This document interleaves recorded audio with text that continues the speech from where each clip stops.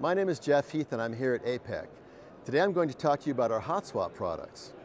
Hot swap is a term used to describe the safe insertion of electronics such as server blades into the powered systems, such as server racks. Power supply capacitors on the server blades must be charged up in a controlled way to prevent glitching the backplane power supplies, to prevent disturbing the rest of the electronics in the rack. Hot swap technology performs this function and also provides valuable telemetry for monitoring voltage, current, and power status. This LTC 4282 200 amp demo board represents a state-of-the-art for live insertion of 2 kilowatt applications.